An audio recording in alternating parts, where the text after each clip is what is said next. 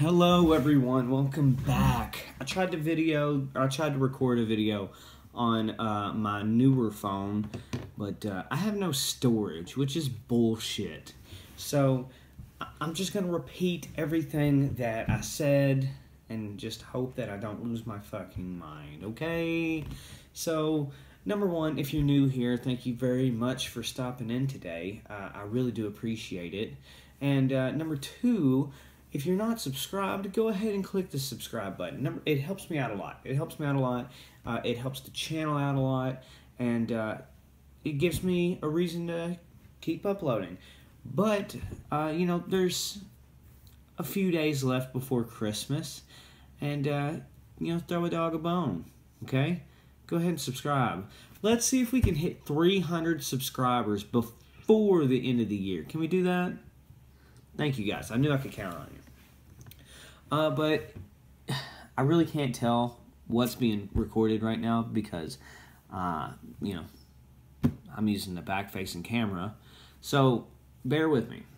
So this video is about security cameras, okay? And this isn't really a review. This is just me talking about a security camera that I personally own and have used and have experience with. And that is this brand right here. Goowls, however you want to say it. Goowls, okay? This is a security camera that has supposedly 1080p resolution and then a speaker on the back so you can talk to whoever is in front of this thing. My wife bought this for our pets, okay? We have a pet room that we put the dogs up in. And, you know, she wanted this so if we go on vacation and, like, we have somebody come and, you know, let the dogs out and that kind of stuff. We usually have somebody, you know, babysit the dogs while we're away. So, just so you know. And that's where this comes in. You know, that way we know that they're not always in their cage and all that good stuff. So, you know, and it was a good investment. However, here's my gripes, okay? I'm not going to go into too much detail because I will say this. This thing was relatively cheap. I feel like we've got our money's worth. But it's time to move on to a better indoor security camera. You know, one that's pluggable. I don't want one hanging from the ceiling. I already have those out of my house. I don't want them in my house. So I just wanted one that plugs into the wall. Okay?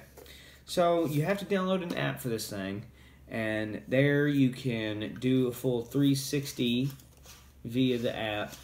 And this thing goes up and down. You can make that bitch go up and down. And, you know, like I said, talk to whoever.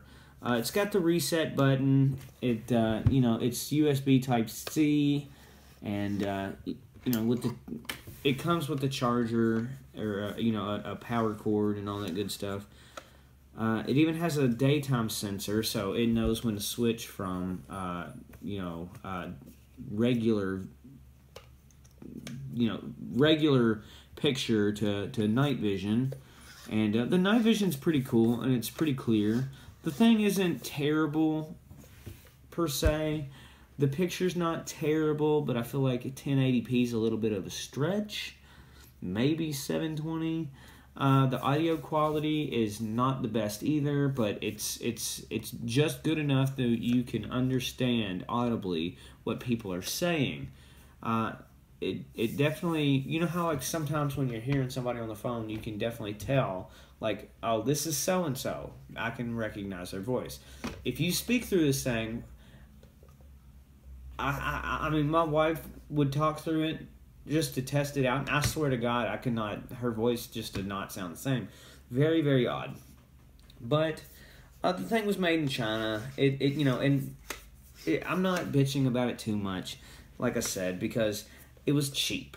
I feel like, you know, before I started the video, I wanted to make sure that I had my facts right. So I wanted to get a price on this thing, and I really couldn't find a singular price for one of them. But I know you can buy a 2-pack for less than $80. So that's really not that bad, okay? That's actually really cheap.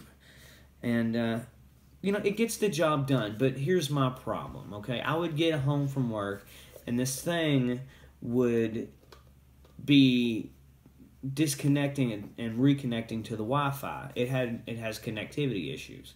That's kind of annoying, you know, because my Wi-Fi is really good, and I pay a lot for it, so I know it's not my Wi-Fi, but this thing just, you know, per hour, I would say this thing, if you have it plugged up, would disconnect and reconnect up to 5 times, which is kind of annoying, and it picks up exactly where it's left off. It's not like you got to reset anything or anything like that, so it's not that big of a deal. It's just an inconvenience, and it's annoying. And also, the thing would power down and then power back on. The first time I ever heard it do that was in the middle of the night, and it scared the living shit out of me. I almost came out of my bedroom, guns blazing, because it was just so weird. And so just, if you buy this thing, just be aware of that, okay? Just be aware. That's all I'm saying. Don't say I didn't warn you. Now, and it could just be this one. Sometimes you get kind of faulty products, you know, and that happens. Like with my Goowls rotary tool that people so very much hate. That thing's a piece of shit, okay? But it's almost like 50-50. I got people that tell me that they love theirs, and theirs runs perfectly, and then you got mine. So, you know, quality varies, and it does.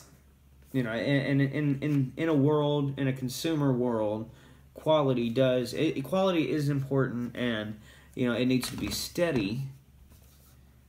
So, you know, it's kind of, I'm gonna say unpredictable quality, maybe, I don't know. But other than the connectivity issues, I could have made this thing work, but unfortunately, I'm tired of hearing the damn thing reconnecting and disconnecting and powering on and off. I just don't want to listen to it no more. So I'm getting a new one. So let me know in the comments below, what's a good brand? You know, and why should I get it? How much is it? Where can I find it? But anyway, thank you guys so much for watching. This may be the last video in 2021. Who knows? But I really do appreciate you guys stopping in, okay? I love you. I really do. Really, really do. Anyway, I'll see you.